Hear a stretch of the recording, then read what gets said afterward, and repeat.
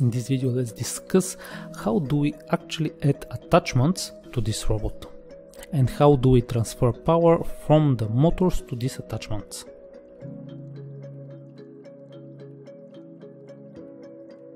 In some of the next videos we will of course build specific examples for attachments, but let's start from something very simple. We have one medium motor, and with this one medium motor we rotate different wheels. What we are doing is we rotate this wheel here.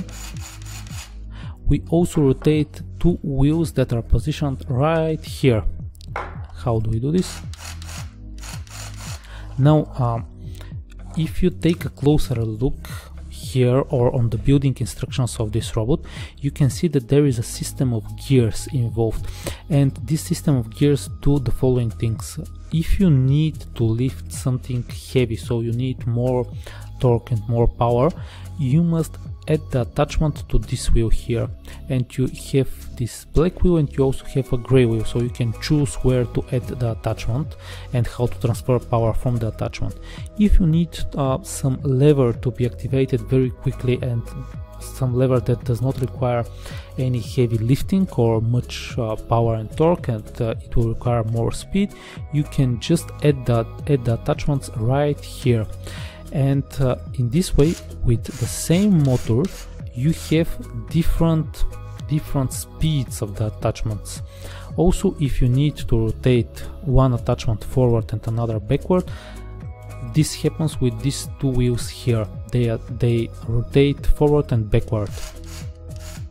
And you also have one more wheel right here that is directly connected to the motor, so it actually does not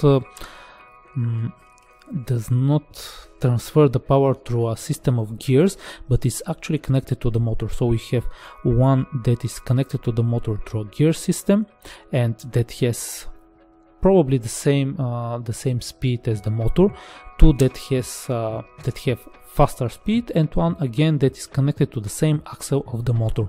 So you have a number of options of where would you like to add an attachment.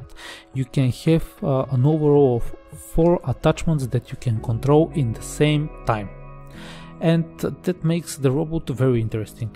What you should do is try to implement different frames for pinless attachments that you can add just above the robot, and from there transfer the power from the attachment from the motor to the attachment.